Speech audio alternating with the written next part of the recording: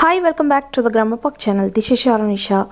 In this session, we are going to see the MCQ or objective questions on of adversity written by Francis Bacon. If you are new to this channel, please like, comment, share and subscribe this channel. If you want to know the line-by-line summary on of adversity, please see the link below I have given in the description box. In our summary, we have seen what is of adversity.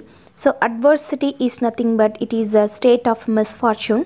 In the meantime, Bacon has spoken about also the state of fortune too, or it is called as prosperity. Question number 1. What is adversity? Adversity is a state of misfortune. Whom does Bacon refer in the beginning of this essay? He refers Seneca in the beginning of this essay. He is a tragedian too. Adversity is a thought-provoking essay which brings the words of fortitude. Adversity brings the words of fortitude, which tells the man's body is like a frail ship which sails through the waves of adversity in the world. It is nothing but adversity. Seneca says, good things that belong to adversity are to be admitted more than those that belong to prosperity. So adversity is a state of misfortune and prosperity is a state of fortune. So how do we wish the prosperity? In the meantime, we should admire the adversity. This is the thing Seneca comes to say. The Latin words bona rerum secundarum optabilia adversarum mirabilia. This sentences means the above lines of Seneca. Bacon places in this essay importance of prosperity and adversity in life. Generally, men love prosperity, which gives courage to the locked up man. Adversity gives courage to the locked up man. What does Bacon say about adversity? Adversity has its own virtues in many aspects. What would be admired according to Bacon? Adversity should be admired according to Bacon because a person who undergoes the adversity, he will gain more willpower and he will become stronger person. So he wants the people should admire the adversity. What does this adversity teach us? It teaches us fortitude. Fortitude here it referred strength or courage. What does the Old Testament teach? The Old Testament teaches prosperity. Adversity discovers the virtue in man. Miracles appear in adversity. Prosperity is the blessing of Old Testament.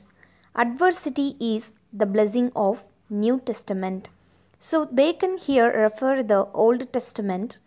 In it, he compares the characters Solomon and Job. So Job undergoes fortitude. He faces many misfortunes. But Solomon, blessed by the God, Solomon, he is a king and he is also blessed by the God with complete prosperity. He lived a better king.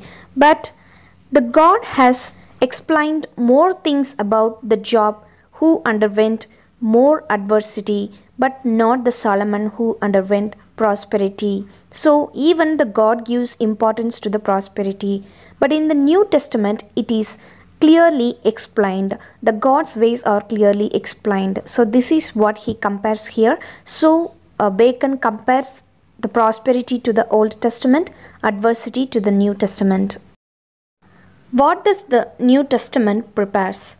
Life of trials of adversity with faith and fortitude.